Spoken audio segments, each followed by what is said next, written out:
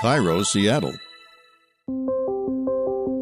This is COVID-19 Seattle. I'm Dave Ross. And I'm Aaron Granillo. Today, Governor Jay Inslee officially extends his stay-home order to May 31st. His four-phase plan to reopen the state begins tomorrow, but he says it'll be at least 3 weeks between each phase. Republican State Senator Mark Schessler says he is not happy with that plan. I would say my email is really close to 100% of the public wants the door opened up more than Governor Inslee. Some completely, some significantly more, but they all want to go farther than the governor. And here are some of the restrictions that are being lifted starting tomorrow. Again, 100 state parks open for day use only because camping is still restricted under Phase 1. Going to the golf courses is now allowed also starting tomorrow.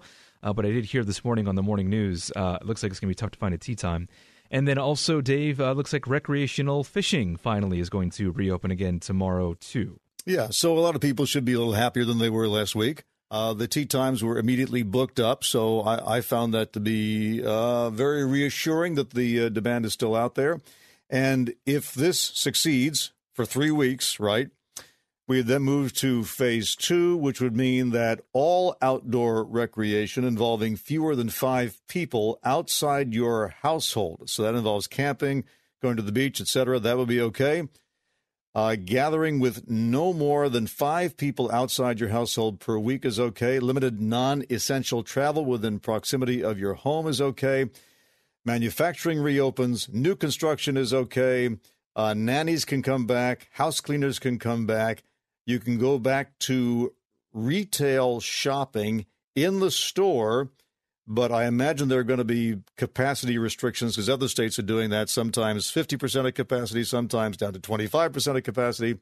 Real estate transactions resume, professional services, so that would mean what? You can see the lawyer again. Presumably you could get dental care again. Hair and nail salons reopen, house cleaning's okay, and restaurants at less than 50% capacity with no more than 5 people at a table. Right, and then we move on to Phase 3, and essentially what that means is just bigger group gatherings are allowed, it sounds like. Sports activities of between 5 and 50 people would be allowed. Recreational facilities at less than 50% capacity, that's public pools, things of that nature. And then allowing gatherings with no more than 50 people under the Phase 3, and then also travel. So resuming non-essential travel would be allowed under Phase 3. As for restaurants, they could operate under 75% capacity with table sizes of no larger than 10. Bars could be back open under Phase 3 with that less than 25% capacity. And a few other things opening as well. So indoor gyms and movie theaters, those could be open at less than 50% capacity. All other businesses pretty much not already listed would also be open, excluding nightclubs and bigger gatherings of more than 50 people. And that just is essentially what Phase 4 would be, it sounds like, Dave. Right. I don't see schools mentioned, though. That's true. Yeah, that is true under these phases. Maybe the governor has not made a decision on that yet. I'm not sure yet. Yeah. So if we follow this, and this is 3 weeks per phase, that means 3 months possibly before everything is completely back to normal. Yeah, I saw it was Oregon's governor, too. I mean, she said that their state's stay-home order runs through, I think it was July 6th, which is essentially what the governor is saying here. Even though he's saying my stay-home order is extended until May 31st, yeah, if you do the math, you're not going to be into Phase 3 until July, if that's the case, it seems like. And that's the best-case scenario, right? Because we're going to be looking at the figures during each of these phases and see if anything starts getting out of control. I've noticed, though, that nationwide, we seem to have plateaued. I mean, we're getting a steady stream of new cases. In Washington State, it looks like the case count is dropping, but it is not. As I recall the original modeling, the downward slope that I'm seeing now is a lot more gradual than I was seeing before. I'm seeing a much longer tail, and that may be what we have to live with. I mean, the one piece of good news is if you look at the University of Washington modeling of available hospital facilities, there's plenty of space. So if there is another outbreak, we're ready for that. But of course, no one wants to see that happen. Internal documents from the Trump administration came out this morning that project a rise in coronavirus cases. The New York Times obtained projections from the CDC and FEMA, which forecast nearly double the number of daily deaths by June 1st, up to 3,000 deaths per day. This modeling suggests the plans to lift restrictions too soon in many states could put us right back where we were in March.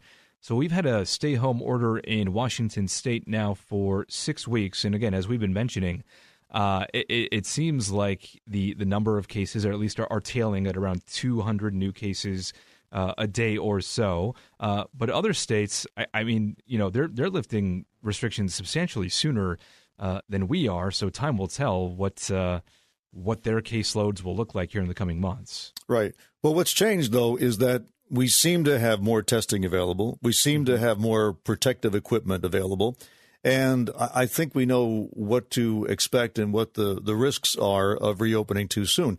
Some of the fastest growing cases in terms of infection seem to be those rural areas that up to now have been spared. But those meatpacking plants apparently were certainly incubators for the virus. Nursing homes continue to be a problem. So it looks like local officials are going to have the responsibility of saying when it has gone too far and what additional measures have to be imposed. What was significant about these new numbers is that the president has apparently adopted them. Mm-hmm. In some of his comments, he is now warning us that we're talking about a death toll closer to 100,000, which he had backed away from earlier, but now he's talking about that again. And I mean, we know how eager the president is, like all of us, actually, to reopen the country, but him in particular, because he's got an election to win here, mm-hmm. from his point of view. And if he seems to be preparing us for that higher death count, it means he must believe that could happen. Right. Speaking of the president, too, I know you saw this. He said there will be a vaccine for the coronavirus by the end of this year. That's the first I've heard of this. Every other public health official in the country and around the world has been saying 12 to 18 months. Does anybody actually believe the president that there will be a vaccine by the end of 2020? Well, I put that question to Dr. Gordon Cohen, who's our regular medical consultant, and he says this whole process is being accelerated. So there is a little bit of a risk here, but here's what it boils down to. The vaccines have been developed. There are a bunch of different ones out there, in fact. So you'll have competing vaccines. They are being tested right now for safety. In other words, they're being tested on volunteers to see if there are any negative effects, right? Because the last thing you want is for a vaccine to make a healthy person sick. It's not supposed to work that way. So those tests are going to run their course because nobody wants to risk putting out there a vaccine which may make you sicker. What they are apparently going to skip are the tests to ensure it's actually effective. So some of the risk is going to be that you would get the vaccine and it might not protect you, which may be a special problem with this particular virus, because we're also learning, based on another study into genetics, that your own personal DNA print may determine how susceptible you are to the virus. So there's a lot of different moving pieces, as they say. What reassured me about what Dr. Cohen told me is that they're not going to scrimp on safety, at least. All right. Mm-hmm. So if you're offered a vaccine, you feel you need to take it, at least it won't hurt you. But be advised that it might not provide as much protection as we were hoping for. There could be a false sense of security then if there's a vaccine being promoted that we don't actually know if it's effective or not. Right. And I just hope that's made clear to people. And I'm sure that will be, I mean, you don't want to fool around with that kind of thing, right? So for people who are particularly vulnerable, they may want to take the risk of getting a less than 100% effective vaccine because that's better than nothing. For people who don't feel under particular threat, it might be worthwhile to wait longer until the tests of the vaccine's effectiveness have been conducted and have come to a conclusion. We will be back tomorrow and every day after with a 10-minute rundown of the daily local news. You can subscribe to this podcast. You can also find our news coverage on mynorthwest.com or listen live at 97.3 FM.